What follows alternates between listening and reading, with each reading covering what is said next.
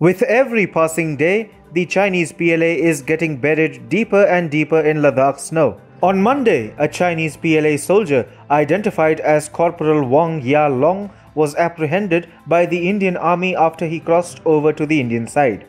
While India has said that the Chinese Little Emperor will soon be returned, an espionage angle is also said to be under probe. Further, the Indian Army made it clear that the Chinese soldier was administered medical assistance, food and warm clothes to help brave the extreme cold conditions of the region, which have only begun setting in. Sources have indicated that the detained Chinese soldier was not in a very good physical condition owing to the extremely cold weather which has begun to set in.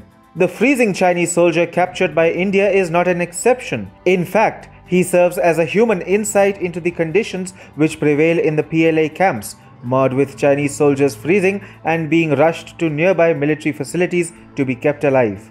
The Chinese won't survive along the line of actual control in Ladakh for the next few months, leave alone fight a battle in the region against the well-acclimatized soldiers of India.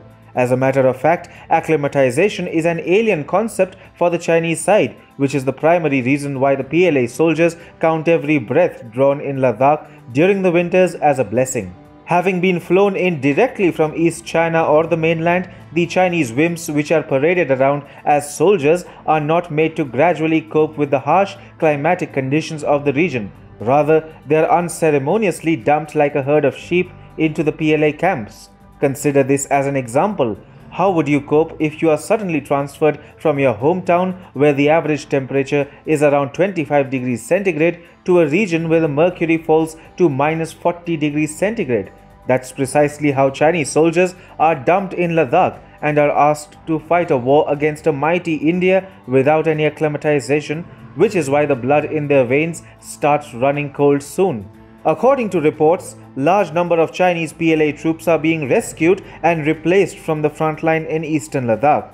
TFI has already reported extensively on the fact that in the absence of acclimatization and required levels of courage, complemented with the fear of the Indian Army, Chinese soldiers were seen being stretchered off to a medical facility from the Pangong So area recently.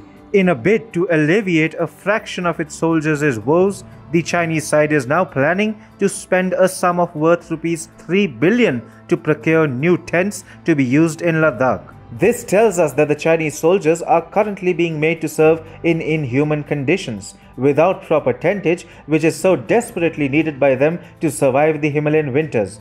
According to reports, China has signed a special tent deal with Guangzhou Plato Plastic Company for close to 3 billion rupees. These tents provide a comfortable place for soldiers to stay in at altitudes above 15,000 feet. These tents are being prepared for soldier halts, especially in dry and low oxygen areas. The tents are said to have inbuilt arrangements to keep them warm and well ventilated. In what showed the reality of Chinese soldiers being deployed along the Indo-Tibet border in Ladakh, a video had gone super viral on social media globally, which showed a dozen Chinese soldiers hysterically sobbing on their way to the Indian border.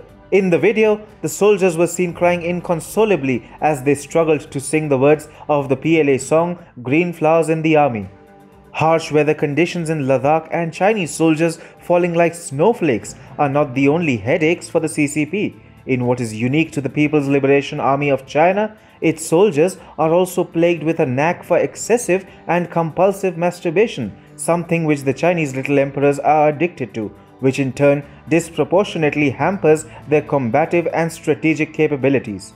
In the winters of Ladakh, an addiction to the same has perhaps ensured that Chinese soldiers line up on stretchers in front of medical facilities. It is already known for a fact that Chinese soldiers lack the capacity to fight any war, leave alone one with India facing the battle-hardened soldiers of the Indian Army no less.